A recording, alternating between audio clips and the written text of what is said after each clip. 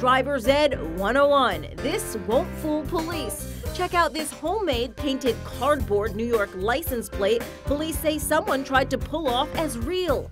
An officer spotted the pretend plate on the back of a car that had no front plates. The driver of that car, police say, was this woman, Amanda Schweikert. She was pulled over and arrested.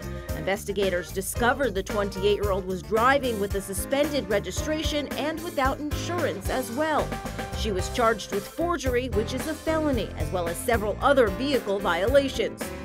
Police posted photos of the artwork evidence to Facebook, where some commenters joke she can perfect her license plate making skills if she gets jail time. For InsideEdition.com, I'm Lee Sheps.